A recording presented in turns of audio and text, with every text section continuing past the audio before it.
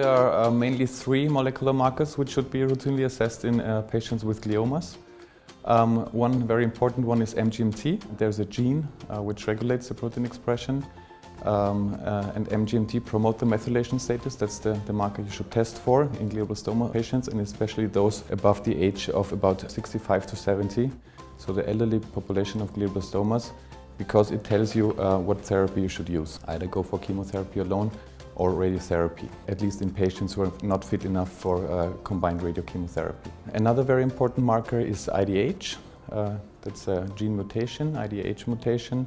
It should also be assessed, in my opinion, in all glioma patients. It gives you information to help you with differential diagnosis in some cases, and it also carries very important prognostic information. So patients with the IDH mutation do a lot better than patients without the mutation. The third one is 1p90q deletion status. This is important to assess in gliomas, especially if there's clear cell histology, so if it's an oligodendroglial tumor. And this marker tells you a lot about the chemosensitivity of the tumor.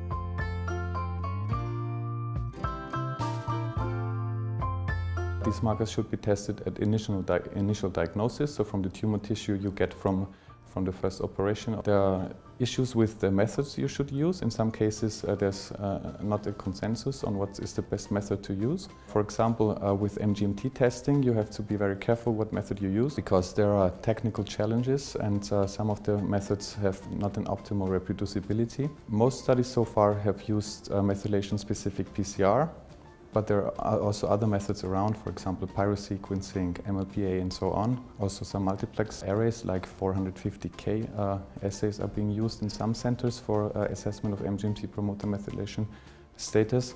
But no matter what technique you use, you have to take really good care that you use very strict quality control to exclude false positive or false negative cases. And I would argue that these tests should only be performed in experienced laboratories. So I think this kind of tests should be centralized to specialized centers. For 1p19q, most centers use FISH analysis. FISH stands for fluorescent in situ hybridization.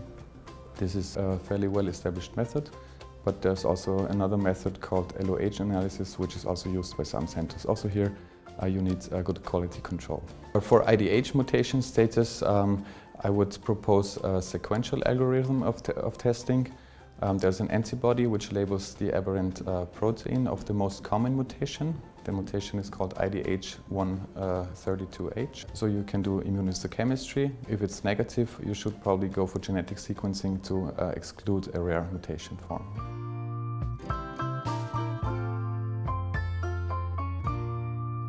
So there's a number of other markers which are under intensive research in glioma.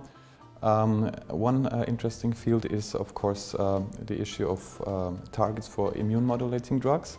There are several specific mutations which have the potential to be targeted effectively by vaccination strategies, for example, like EGFR V3 mutation or IDH mutation. And also we see a lot of expression of immune checkpoint molecules in glioblastoma. Another important field is the identification of predictive markers with drugs we tested in recent phase 3 studies. There seems to be patients who respond better or worse than the average to anti-angiogenic drugs, and this may be related to genetic signatures. Then, as another point, some rare mutations have the potential to be effectively targeted by tyrosine kinase inhibitors. For example, BRAF mutations, for which we have effective drugs in other tumor types, also occur in both primary and secondary brain tumors, and I think there's also potential for effective treatment.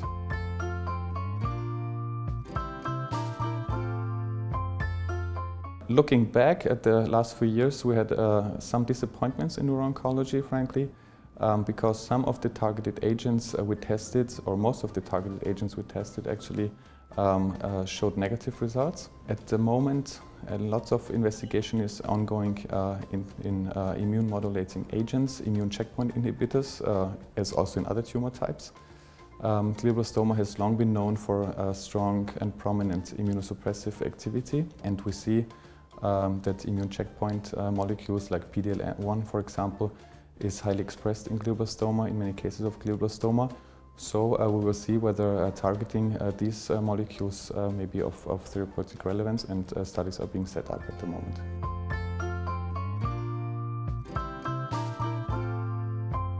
There's a large number of primary brain tumors. In the WHO classification, over 120 entities are listed, and there's a lot of research ongoing in these different tumor types. At the moment, there is a focus on multiplex arrays, for example, looking at epigenetic alterations, and we're trying to classify brain tumors by these aberrations. This may help to reclassify actually some tumors. So far, we have been classifying tumors based on their histological appearance, but we see that in some cases this is not enough information, and molecular information may help to better subdivide tumor types and also to provide more information on the prognosis.